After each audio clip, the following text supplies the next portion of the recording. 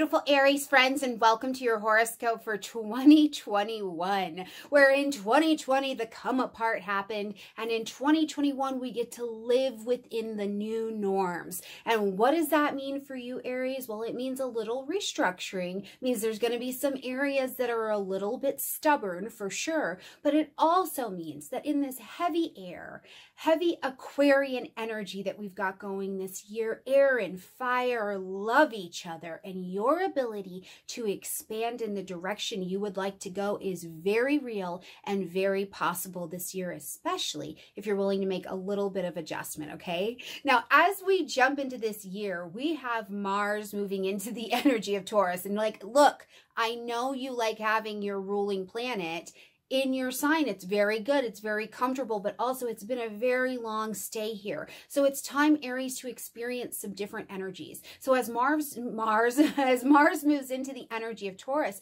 we begin to light up your second house. And this is going to be a theme for you this year in the second house about your values, not just how you make money, but genuinely your values and your beliefs around things, your possessions. What do you have? Are you spending your money wisely? Are you making money in a way that feels beneficial to you?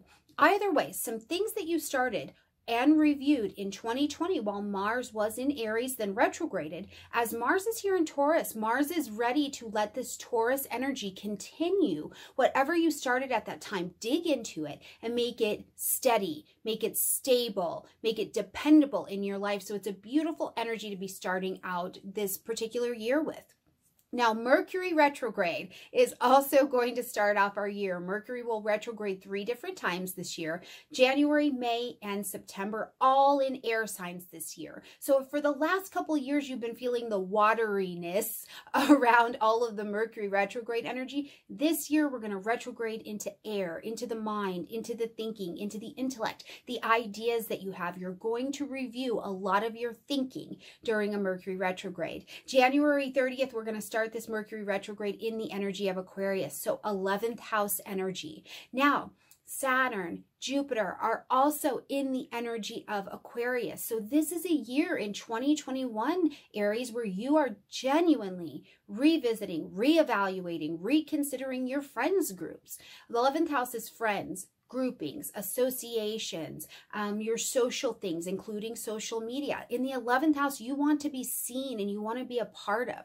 Now, the 11th house is also your long range goals and aspirations and dreams for yourself. So this year, you are adjusting to make sure that these things are in alignment with what you want next, right? Have you had the same friendship group for a very long time? Then 2020 happened and it caused you to reconsider, is this my best and right alignment? Do you have a new interaction with technology, Aries? And now you're going to find your way through that. Whatever it is, this particular retrograde and all of this airy energy happening through Aquarius puts a big stamp of 2021 on your social, friendship, long-range goals houses, okay? The next retrograde from Mercury we will see will be in May. This will be in the energy of Gemini, lighting up your 3rd house space. Now, we've also got several eclipses that are going to happen this year between Gemini and Sagittarius. So this is going to be a lot of the thinking houses for you, your thinking, your beliefs, your mindset, the things that you have in your head. Do you need to go back to studying something, get some education, something like that? A communication, a contract, something like that will be something we see you doing some renegotiating on as we get to this May timeframe. Now in September, we're going to have that last Mercury retrograde that's going to happen in the energy of Libra. So right across the street, it'll be in the 7th house. You're going to review significant, conscious, chosen, one-on-one relationships, whether this be business, your enemies, your marriage, your relationship with this thing that you call a higher power. Your relationship with you also fits in here as well. So just know, by the time we get to September, relationships come up and it's time to really do a chat about those. Now, a big set of energies that we've got happening all through 2021 are the Saturn and Uranus square. Now, they've danced with each other a bit in 2020, but they're going to get tighter and they're going to exact each other as we get into 2021. And this is a big deal. As Saturn and Uranus come together, they create a clash.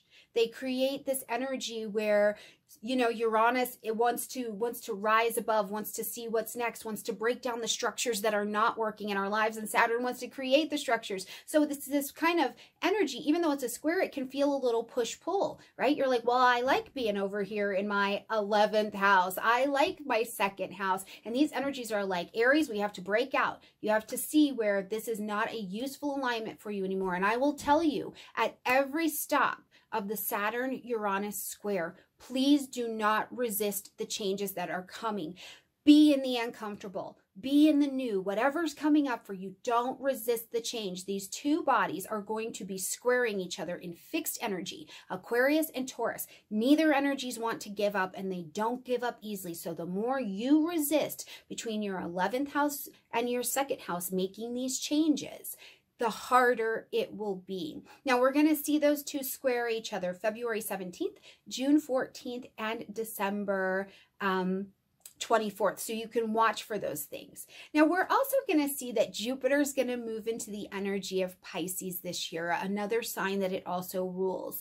So this is going to happen the first time, May 13th till about July 27th, 28th, just depending on where you are. So in the energy of Pisces, this is your 12th house. This is like the expansive spirituality space of your chart. There is a spiritual sense of reasoning. There is a generosity. There is a sense of cleaning up and cleaning out the past, acknowledging this space in between the worlds, Aries, where you can literally create. You can create something beautiful for yourself. Now, I'll tell you, before Jupiter gets into Pisces, he's of course in that Aquarian energy. So you're literally getting some spiritual help, this guardian angel that is Jupiter in your 11th house as well, to help guide you through, you know, do I really feel like I fit here? Can I really care for the people that are in this area? And then as Jupiter moves to the 12th house, you get to uncover some things that are maybe back there, maybe living in this in between the worlds, to help you spiritualize, guard you, protect you, and help you walk forward with a fair amount of faith. It's absolutely beautiful.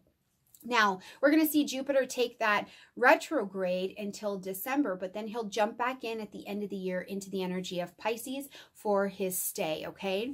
Now, when we see Jupiter make this move, it's also going to interact with the eclipses that we have this year. So we've got May 26th, a lunar eclipse happening in Sagittarius in your 9th house. So this lunar eclipse is going to say we need to end, acknowledge, or make a big adjustment, an adjustment that's going to last about 6 months to something in your educational zone, higher education. Legal things happen up here, ethical things, moral things, but more so than anything that allows you to expand out is what this moon is going to ask you to take some stock of, your worldly experiences, broadening your horizons, things that will push you to the next level of some higher learning, higher knowledge, and higher connection as well. On June 10th, we're going to see a solar eclipse happening in the energy of Gemini. This again lights up that 3rd house energy I was talking about. Now, at the solar eclipse, you know, we want to plant seeds of intention to begin something. The 3rd house, study, communication, decision-making. Maybe you want to buy some property. Maybe you want to sell something. If you buy or sell anything between these eclipses in the 3rd and the 9th house, this is so great for sales. It is so great for marketing and making any adjustments that need to be made so that these can. So as we get to November, we're going to see an eclipse, and it's like the oddball kind of out. It's going to happen in the energy of Taurus. So lighting up the 2nd house, Uranus is over here. We've been shaking up your values. We've been shaking up your 2nd house. We've had the Saturn-Uranus square pushing you to realign your values, your belief, look at your finances, and all of those things. So as we have this lunar eclipse, I think when we get to this point in the year, you're really looking at, am I living in my budget? What am I doing with my money? What are my means of disposable income, passive income that I have,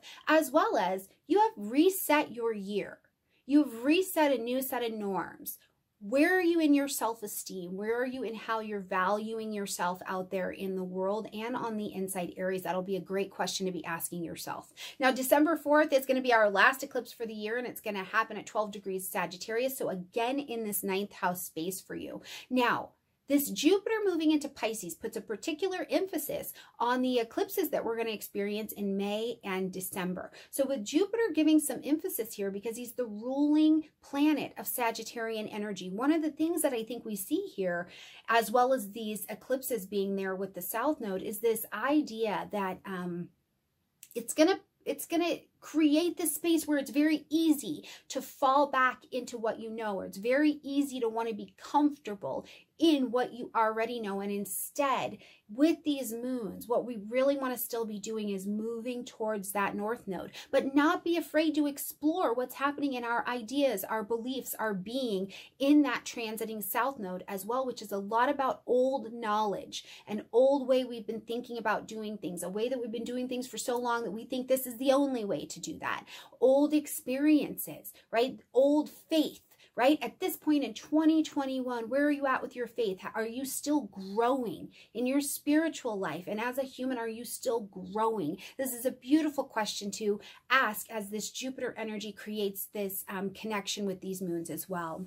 Now, when we get to December 19th, what we're going to see is Venus taking a retrograde. Now, Venus is going to retrograde in the energy of Capricorn. So this is at the tip top of the chart. So in your 10th house. And when this happens, you're going to reevaluate your finances at work. You're going to reevaluate these relationships at work. This is a realignment energy to the fullest. So really, in some of your working relationships, I wouldn't be surprised at all, either Aries, if you do take some kind of promotion or some kind of new title this year, and then you have to realign. And if that hasn't happened, definitely by the time we're hitting this Venus retrograde, I think the realignment is definitely on the table here. Now, if it is not in alignment, Venus is not traditionally aggressive. So I don't think she comes at this area of your life in an aggressive fashion. What I think she's going to do is be so loving and so diplomatic, tell you if this relationship, whatever that may be, is not working out, cannot be rebalanced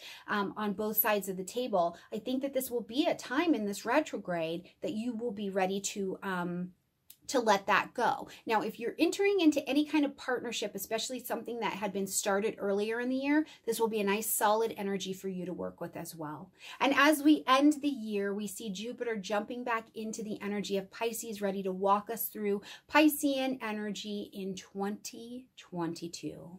So I think that this is going to be a good year. It is going to be a year of adjustments. There are stubborn energies. There are stubborn energies happening in our outer planets. So there will be stubborn energies happening in our day-to-day worlds. You have the opportunity to really get your hands, your feet, and your heart into your own home, into your own ideas and thinking that drive and dominate you this year, to make the adjustments for the culture, the life, the home, the career that you would like to see for years to come. Aries, I look forward to seeing you every week, every month, in the Eat and Greets, on Patreon, and just everywhere that astrology in the world is happening this year. Like this video, comment, share, subscribe. I love you so much, and I look forward to seeing you all year. Bye, Aries.